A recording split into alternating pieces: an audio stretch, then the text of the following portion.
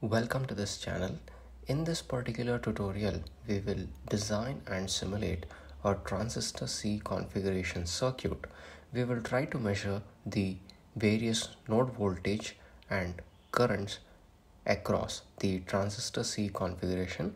We will also try to simulate the transient analysis and the DC analysis for this particular circuit. For more such videos, I request you to like, share and subscribe to my channel below. Click on Use Schematic and in this select the component, and from this list we have to select NPN and click OK.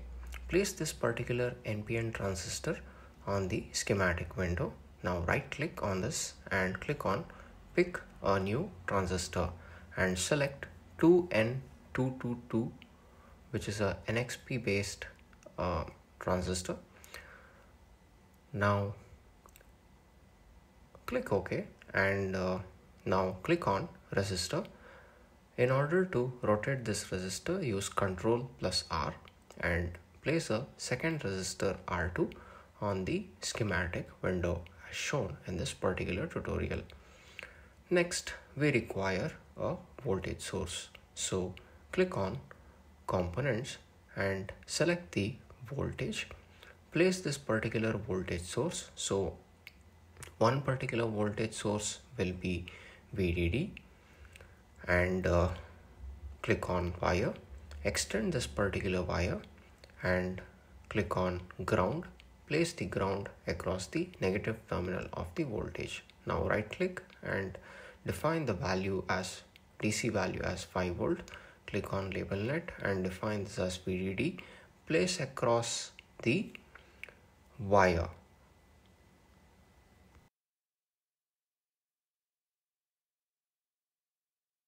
Now click on wire and connect the transistor to the resistor R2 and extend this wire across the resistor R2.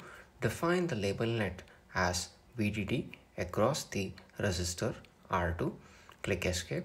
Now click on wire, connect the base of transistor to resistor R1 and click on component and place a second voltage source, which would be the input voltage source for our circuit.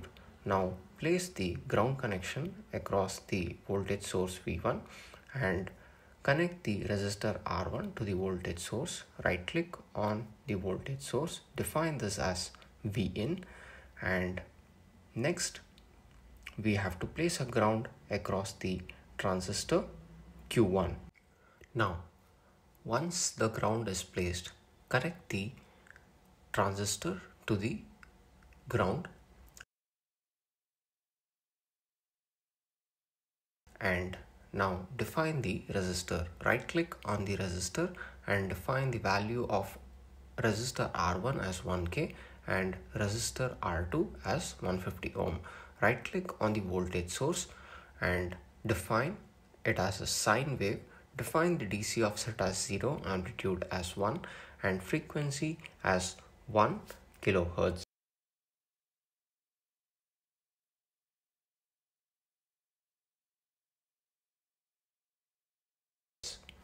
Next, we have to define the various analysis. So click on edit and click on spice derivative, or we can click on spice analysis and select the DC operating point and click OK and place this .op, which is the operating point, so which would help us to determine the node voltage and the current. So save this particular design on your system by giving a name called as transistor CE and save this.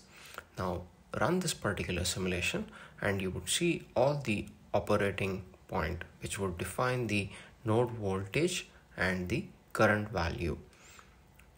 Next, let us say we have to perform the transient analysis for this particular circuit. So again, go to edit and select the spice analysis and define transient analysis. Define the stop time as 4 millisecond and place this on the schematic window. Now run this particular simulation, place the probe across the input and across the output.